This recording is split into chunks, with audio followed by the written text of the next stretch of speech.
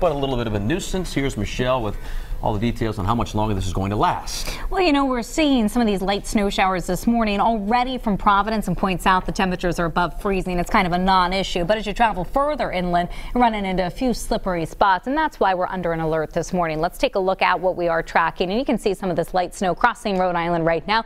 If you're traveling up 95, windshield wipers turned on here. This is mostly going to melt as it hits the pavement along the east and west bays and then South County. But again, as you travel inland, particularly north and west of 295, it's a different scenario. We've had a little dusting of snow on untreated roads, and that can create some slippery travel conditions. Same goes as you make your way up to Boston, especially if you're taking any of those secondary roadways. Our threat tracker, I have it briefly elevated this morning. Again, this is a minor event, but one that's creating some slippery travel conditions for the morning drive. By afternoon, just plain old rain showers for us, and they'll continue into the night. We're already up above freezing, as I mentioned, into Providence, New Bedford, and Newport, mid and upper 30s. And how about Westerly, already at 42.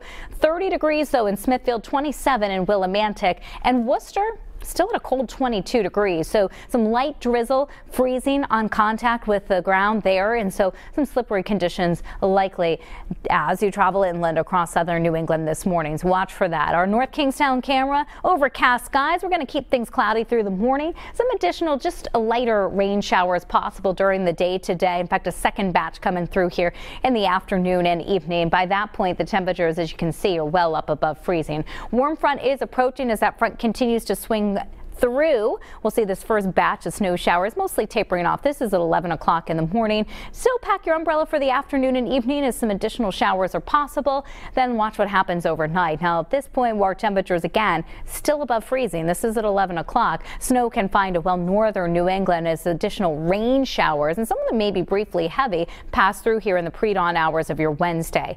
Wednesday afternoon, mainly dry, little break of sun here and there, but can't rule out an additional rain or snow shower trying to pinwheel through as our storm system departs. For this afternoon, keep the umbrella handy. Mid 40s in Charlestown, 44 in Hope Valley, cloudy and damp in Coventry at 43, 42 in Burrillville, and we'll see some light showers and some mist in Fall River, New Bedford, and Seekonk. There are rain showers, and we'll see that for the evening as well. The temperatures won't change much this evening and overnight, about 41 degrees at 11 o'clock. In your 7-day forecast here, so low 40s today. We do make it a few degrees warmer tomorrow with a milder start. 8 a.m. temperature around 41 degrees, that 36-degree low.